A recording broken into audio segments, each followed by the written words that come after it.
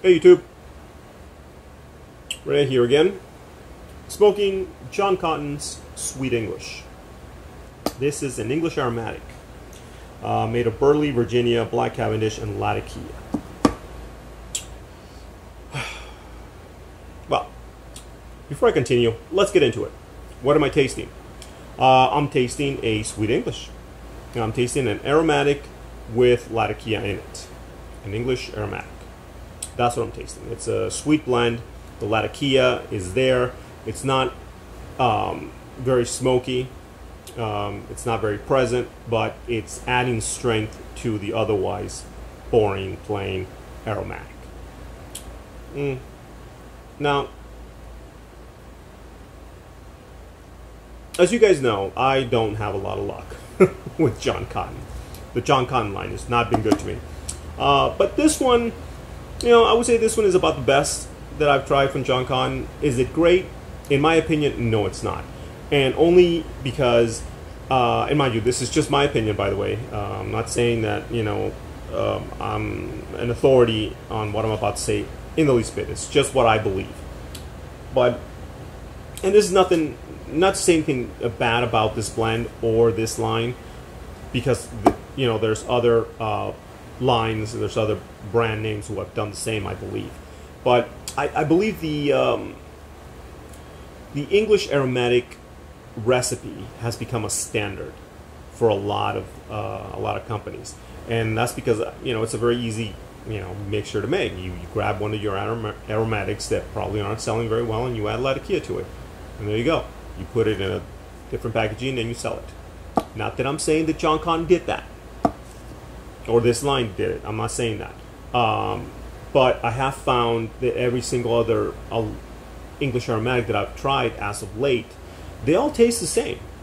You know, it's just otherwise just a caramely aromatic.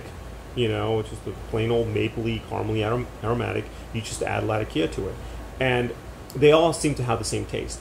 And John Cotton, unfortunately, Sweet English has that taste. It's just a, it's, you know, a very sweet blend. Would, you know, if you take the Latakia away, it would just be a caramely, mapley aromatic. But, you know, you add Latakia and you make it a Sweet English.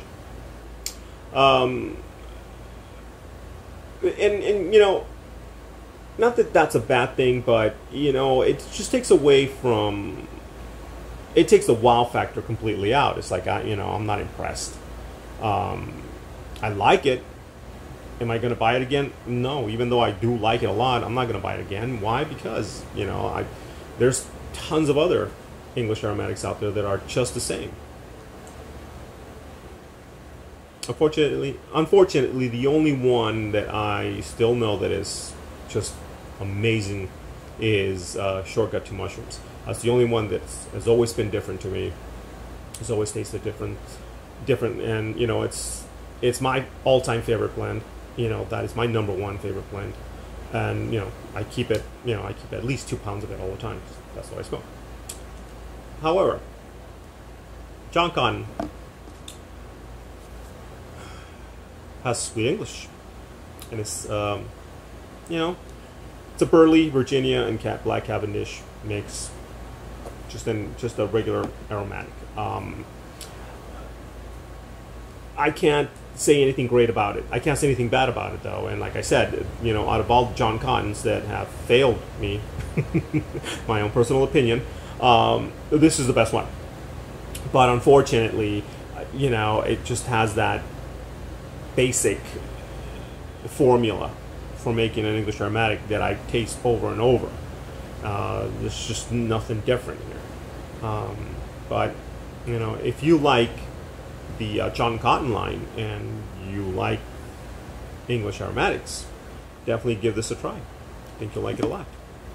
Alright, compadres, comadres. Well, that's it for me. As always, thank you for watching. If you still are, vayan con Dios.